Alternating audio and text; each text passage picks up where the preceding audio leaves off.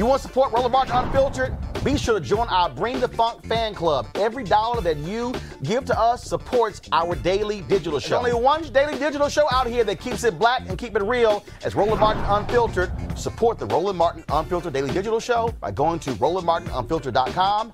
You can make this possible. But I tell you what, brother, Dr. Hotez really, and thank you for having him on. You know, he raised a couple of things that are critical. One is access to the vaccine.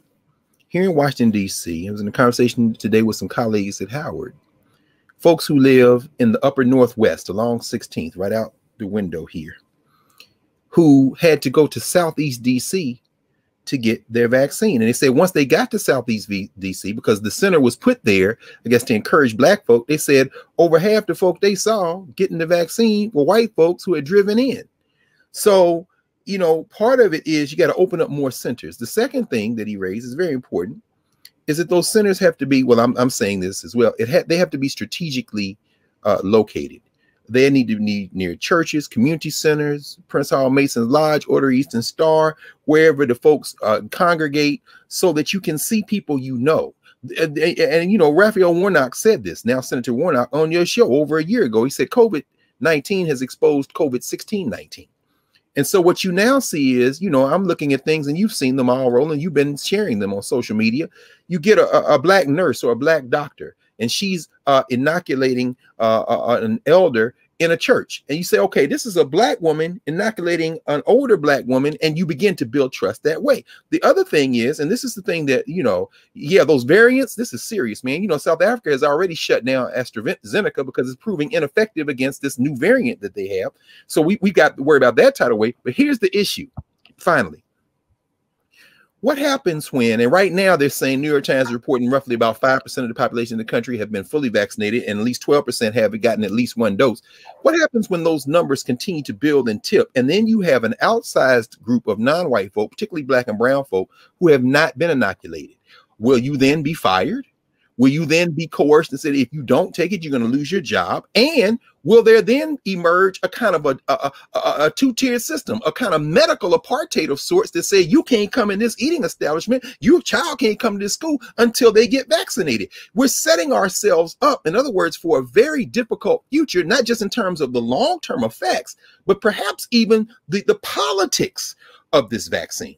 So, you know, by all means, if you can get it, go get it. And, you know, for the policymakers, right there where you are saying, you know, you got to follow what you did in Georgia, Roland. We got to roll into these places, talk to the people on the ground, listen to what they have to say, and you distribute the vaccine through those people that people trust. They're not watching TV to build trust. Every single night. We've got some of the top black experts. You're not going to see them on cable news or broadcast news because you swear black people aren't experts when it comes to this health crisis. That's why we have this show and why we do what we do every day on Roland Martin Unfiltered. Joining us right now is retired General Russell Honore, the nation's first black Surgeon General, Dr. Joycelyn Elders. John Hope Bryant, he is the founder of Operation Hope. Senator Kamala Harris of California, Dr. Cedrina Calder, retired General Lloyd Austin, Congresswoman Karen Bass, Commissioner Omari Hardick, Bureau President in Brooklyn, Eric Adams, Dr. Joseph Graves, America's Wealth Coach, Deborah Owens, Dr. Corey Hebert, Patel Salt, Howard University student, Pastor Jamal Bryant, Dr. Christy McDowell, Benja Ajilore, senior economist at the Center for American Progress, Gilda Daniels, again, author of the book, The Crisis of Voter Suppression in America. 4 stars, General Kip Ward. Dr. Oliver Brooks is president of the National Medical Association, president of the American Medical Association, Dr. Patrice Harris.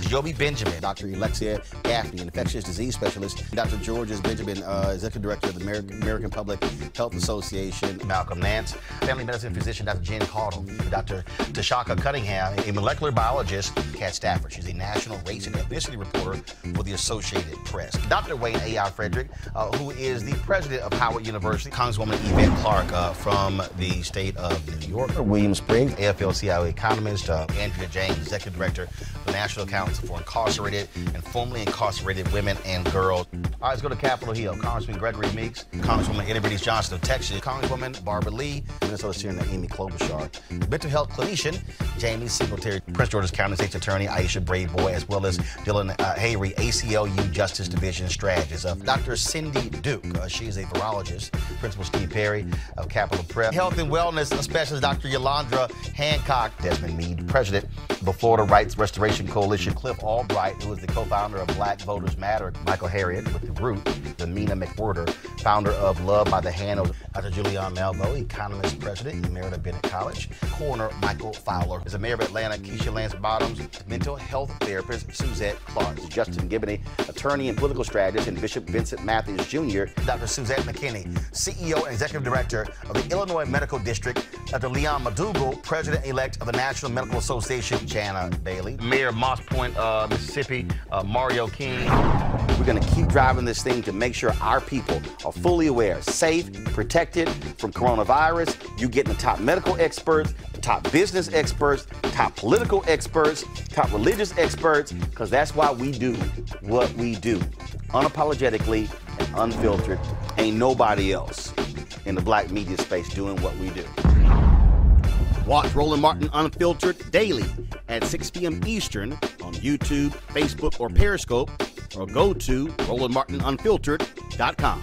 Support the Roland Martin Unfiltered Daily Digital Show by going to RolandMartinUnfiltered.com. Our goal is to get 20,000 of our fans contributing $50 each for the whole year. You can make this possible. RolandMartinUnfiltered.com.